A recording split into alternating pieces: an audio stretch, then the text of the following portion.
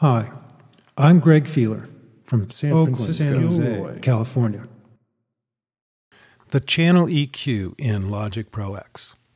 The assignment for week 5 is to demonstrate the configuring of an EQ plugin to function like a large format mixing console EQ section. My first music production client, Ray Bird, he pays me in beer, was initially skeptical that I could capture on my computer the same kind of quality he did on his Fostex Model 250 recorder mixer.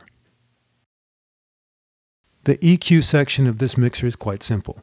It has a high shelf filter at 4,000 Hz and a low shelf filter at 300 Hz. This was very easy to emulate, but when we listened to it, we knew we could do better. A starting point for equalization for different kinds of voices and instruments. You can find this on the Independent Recording Network website. Check it out. After listening to several tracks, we arrived at this equalizer for Ray's voice.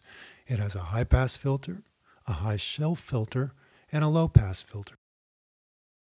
To save CPU, turn off the filters that are not in use.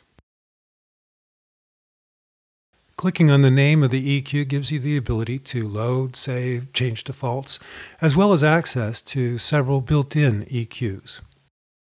Rather than go into the details of how I set up these filters, I want to go into some of the other things I learned about using the Channel EQ plugin.